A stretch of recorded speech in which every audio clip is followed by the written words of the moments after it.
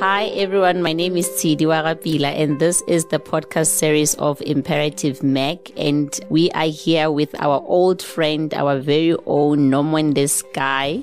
And yeah, I'm just so excited with the little time that we have. Hey Nomwende, how are you? I'm good, thanks, and how are you? I'm good. Thanks for being with us on the podcast.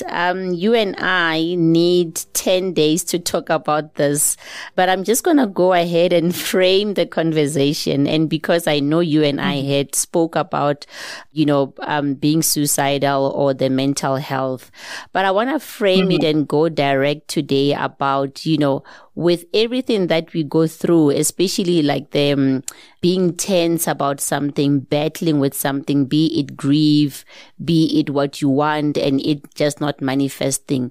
How do you make a decision when you feel like all has failed, all is not coming through for me? How do you make a decision to not kill yourself?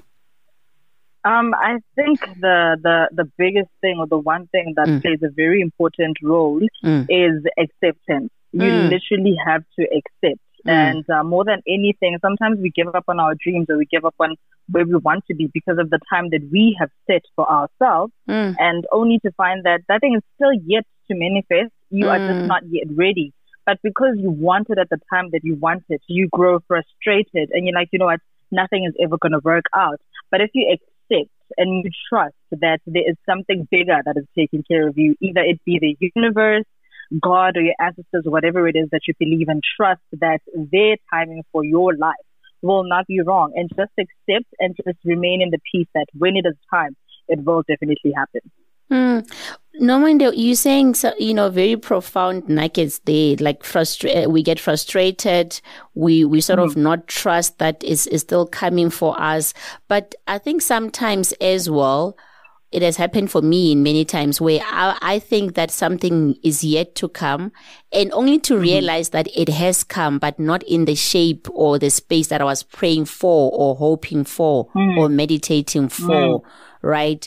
So how important, I mean, and I think there's also this concept of time where we're thinking that by the age of 25, I must be here, 26, I must be here, 30, I must be here.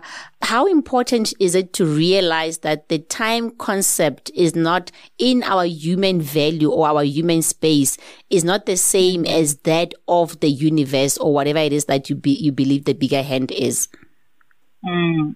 It's very important, and also it's important to understand your life and the patterns of how you have received things, because as Tshidi, I'm sure it's different how you receive things or how quickly you are able to manifest and get to where you want to be. And for me, there's probably a delay. I need to understand that there's a difference between you and I. And we have come to know that, yes, there is no time in the universe. Everything is happening at the exact same time. You have to decide to tap into that, energy field. But because we are human and we are in the physical realm, and it's so hard, and there are a lot of things that hinder us from seeing that, it is very much important to know that, listen, I just need to stay patient, and I need to pray or to meditate upon the art of discernment in understanding when something has happened, will happen, or not meant to happen. Those are the things that we're also supposed to look at, because sometimes we pray so much for something, but it's only going to distract something bigger that could have happened in your life.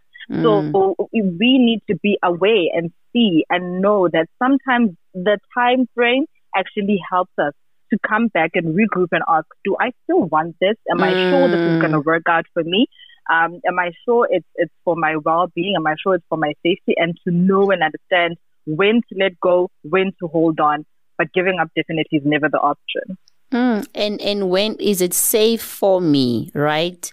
Talk to us about personal safety, because I think sometimes we pray for something so long and so hard, and we come to it and we realize that let me make an example, right? I know that if I had been given the opportunities that I have today, and in my 39th years of this life or on this journey, I would not have been able to handle them. I would have been too egotistic, I would have been a toxic human being because possibly I was not ready to receive certain positions in my life now. And that's the sort of the space or the safety that I'm thinking about. But how do I know, Nomonde, for yourself, as you're receiving something that I'm ready for this or I'm not ready? Because sometimes it's the denial that, but my peers have been in this space. How is it that so how do you know personally that you are ready?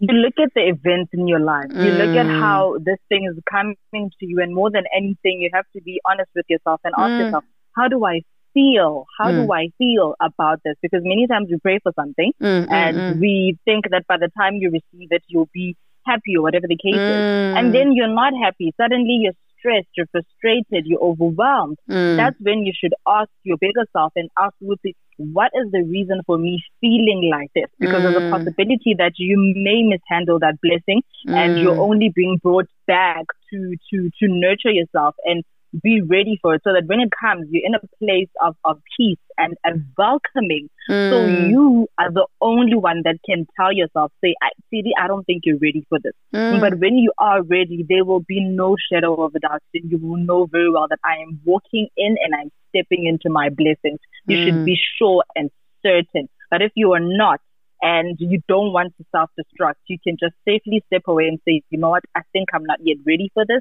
Can you guys just put it aside? The guys being the universe or being God or being whoever, and say, put it aside. Let me be ready. Usher me into that journey that will allow me to be ready and to stand and partake, in this level of my life. You have to ask yourself. Only you would know. And you have to be honest and big enough to understand that, right? Yes. Right? Yeah. Because I also want to talk about, I know that last year when I lost my sister, I really felt like death myself. And I had more suicidal thoughts than I've had, like literally even thinking about, how would I go about it? But but the one thing that kept me sane and still keeping me sane now is the voice or the work that I had done prior to the loss. I had to recognize myself because there was a voice that I would hear, but I would be like, but Tidi, that's not your voice. That's not how you talk to yourself, and that's not how you. So the what practices do you put to yourself so that between you and death at that time, when you saying, listen, I've been at this life, I'm suicidal. I know that the only thing that is for me is to die because I've tried it all. What practices or what is it that we need to be doing, Nomonde, so that we are strong? And when that decision between to die or to not die literally happens or hit us, we then sort of act on it so that our brain and our heart already recognizes that phase. I don't know if that makes sense. I'm all over, but that's really what I wanna get to. Well, one thing you need to understand about the whole suicide thing is that suicide is a spirit. It's a what? It's a spirit. Okay. It's a spirit. Yes, it's a spirit. That's how I have come to understand it. That this thing is a spirit. It's a feeling. Because there will be days where you're like, you know what? I want to kill myself. Then you wake up tomorrow and you're like, you know what? Actually, life is worth living, So it keeps on changing. It keeps on leaving you. It keeps on returning. And one thing about it is that it has mastered the tone of your mind. So as you are saying, it will come to you and it will sound as though this is you, this is your final decision, but it actually isn't, And that's when we need to remember what it is that we have been set out into this earth for. That's why it is important to write down your goals. That's why it is important to be given the strength. And yes, those are just literally the smallest things that can keep you holding on, but it is still something, because at the end of the day, you don't know what can keep you holding on. So another person may say, I've achieved all my goals. I've done everything I want to do. I feel like, it's much better for me to die now than when I'm successful than when I lose it all, So we need to be true to ourselves, and we need to have those people that we can call instantly and say, hey, this voice is back. These thoughts are back. I don't know what to do. I've tried writing it down. I've tried reading. I've tried doing this and that, because there is no straight path to it. There is no way. Because if there was, a lot of people would not have killed themselves. So we may say, go out with friends, talk to your family, talk to your close ones, but we that have lived with this thing know very well that when it hits, it's something that overwhelms you and overpowers you. So the only thing that you can do for yourself is to recognize and to know yourself and to remember and to recall what worked for you the last time, just saving you from killing yourself, may not be what's going to happen next time. So you need to literally be 5 steps ahead of this voice, 5 steps ahead of the spirit. You need to think on your feet instantly and say, you know what, no, I'm not going to do it. You know, even if it means prolonging your life, just try prolong it as much as possible. But it is not easy. Not easy at all. Yeah. What do you personally, what do you hold on to? What do you say to yourself every morning and hold on to? And how do you collaborate with Nomonde every day? So to use your words, to prolong your life and to be in this life. What I hold on to is the fear of the other side.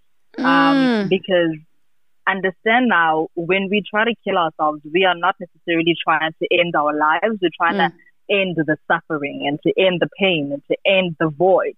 Now, my concern is, what if I do it and then I get to the other side and there is no resting? It's actually 10 times worse than what I'm feeling now. You know, it's repetitive, this thing. This voice is literally, it has a face and a body now. And I'm thinking, I thought I was here to rest. And you know, that's not the case. So my fear of the unknown for the other side is what destroys me even further, because already I'm dealing with something that I know on that side, something that I'm feeling and experiencing. Let me just stay a little bit longer, because now what if it's worse on the other side? And there's no way you can die and come back and say, yo, I was joking. I'm sorry, guys. Yo, I did not think it was going to be that bad. It's done. It's final. I can't even access PD. I can't even tell that man that, guys, I'm not happy here. Get me out. There is no way. And another thing is that because I understand that it is a spirit, it is definitely going to be passed on to the next being. The next being in the family, the next being, like there's a lot that goes into it, because now the spirit has to be cleansed within the family. And these are the things that we sometimes don't look at. You may think that you're just suicidal because whatever. And you know, someone in the 1900s in your bloodline killed themselves.